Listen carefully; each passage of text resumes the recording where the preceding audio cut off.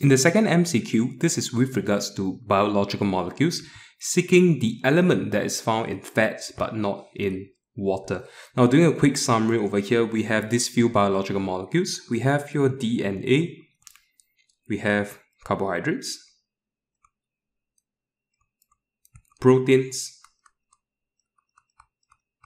lipids, otherwise known as fats to some, and lastly we have water.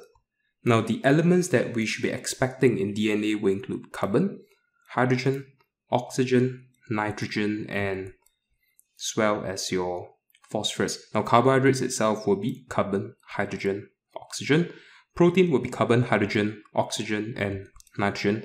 Although not really necessary for this question over here, is that students tend to think that protein is the only biological molecule that contains nitrogen, but DNA definitely contains your nitrogen. This is seen in your nitrogenous bases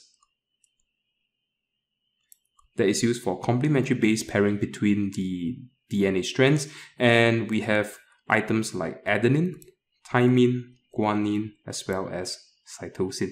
Now, lipid, on the other hand, contains element carbon, hydrogen, and oxygen.